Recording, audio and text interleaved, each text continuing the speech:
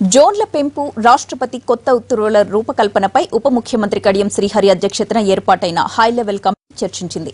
రాష్ట్ర పునర్విభజన చట్టం ప్రకారం ఆర్టికల్ 371D అమల్లో ఉంటుంది కాబట్టి రాష్ట్రపతి ఉత్తర్వులు తెలంగాణకు వర్తిస్తాయన్నారు కడియం శ్రీహరి. స్థానిక అభ్యర్థుల హక్కులు రక్షించడానికి చేయాల్సిన సవరణలు, కొత్త జిల్లాలకు అనుగుణంగా ఎన్ని జోన్లు, ఎన్ని క్యాడర్లు ఉండాలి అనే దానిపై ఈ సమావేశంలో ప్రాథమికంగా చర్చించామన్నారు. జోన్ల పెంపుపై చాలా కసరత్తు చేయాల్సి ఉందని, ఎక్కువ మీటింగ్లతో వీలైనంత త్వరగా ప్రభుత్వానికి నివేదిక ఇస్తామని అన్నారు.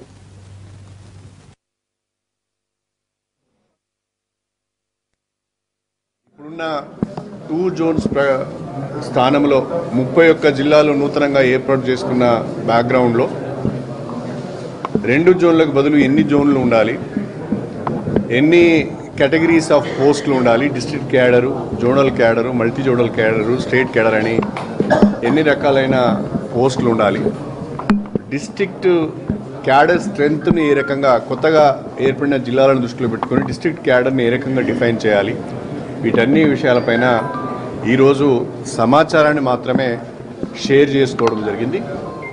మళ్ళీ 21 అక్టోబర్ నాడు రెండవసారి పూర్తి సమాచారంతో ఈ కమిటీ సమావేశం అవుతుంది. సిరీస్ ఆఫ్ మీటింగ్స్ ఉంటాయి, చాలా ఎక్సర్సైజ్ చేయవలసి ఉంటుంది.